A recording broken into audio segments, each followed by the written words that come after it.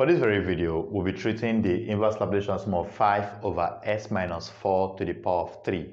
Now, look at this carefully. You need to remember all standard Laplace rules because the inverse Laplace transform is the opposite of Laplace transform itself. So both of them are just the same. Right now, it's just reverse process. Now see, 5 over s minus 4 to the power of 3. If you think properly, something has been done here. They've replaced s with something else. See, remember that the Laplace transform of t to the power of 2, if you can remember, is going to give you 2 over s to the power of 2 plus 1. Can you remember? And this is what the Laplace transform of t squared is going to give to you. So it means this will then become 2 over what? S cubed. This was how this 3 came about. Now, how did the s minus 4 come about? Please take note. If you have the Laplace transform of t squared exponential 4t, something like this, exponential 4t, you will then replace this very s with what? S minus 4. That's what you are going to do. You will then replace the s with what? S minus 4. So this is what originated to that. Now, that's this idiot on top that is called 5. We're going to do something to that 5. The first one we're going to do is this. Take note, 5 is a constant. Okay, so let us do this. See, this would become, I want to bring out a 5. I want to do that. So this is 5. Inverse Laplace of, what will be left here? 1 divided by s minus 4 to the power of, let us put 2 plus 1. So that it will be looking like this t guy. 2 plus 1. That is why it became 3. So we have 2 plus 1 here. So let us proceed. Let us proceed. Now this is 5. Then we have Laplace of this guy. Now the thing is this.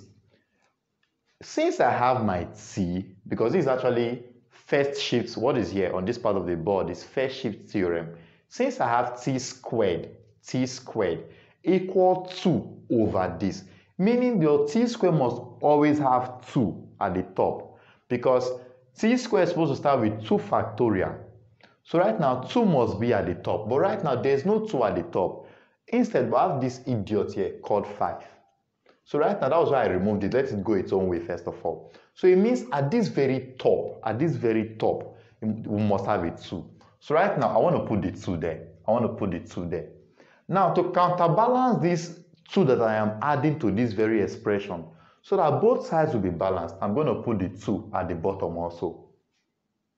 I don't know if you get me. Because right now, this expression does not have to change. It has to still be the same. If I just multiply by 2 here, and I don't divide by 2, it means I've spoiled everything. Because whatever you do to one side, you do to the other side, remember. So if I'm multiplying by 2, I ought to divide by 2 so that the expression remains balanced. Then divided by s minus 4 to the power of 2 plus 1. So right about now, remember that this can be 1 times 2. So right now this is 5 times 1 over 2 is a constant, so you can come outside. So this is 1 over 2, you can come outside.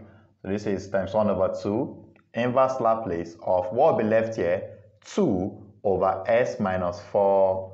Then we have our normal 2 plus 1. At this point, this is 5 over 2, inverse Laplace of 2 over s minus 4, then 2 plus 1. So let us get our final answer now. Now, what do you think this is looking like? Look at it. This is 2 plus 1. Are these two things not looking the same? This is 2, s minus 4, then 2 plus 1, 2 plus 1. So what does that tell me?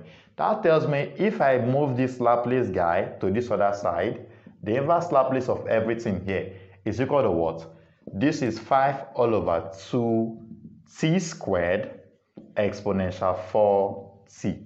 So this is the final answer to that very question. Mind you, watch the first shift theorem in Laplace transform for you to understand this inverse Laplace transform. The video is here.